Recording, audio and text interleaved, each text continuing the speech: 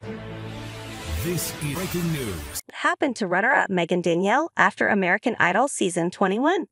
American Idol Season 21 runner-up Megan Danielle has been very busy since she competed in the reality singing competition series in 2023. Megan, a then 21-year-old server from Douglasville, Georgia, placed second to winner Iam Tongi. She had one of the most memorable auditions when singer Lauren Daigle surprised her with a duet while she sang her song, You Say, for the judges Lionel Richie, Katy Perry, and Bryan.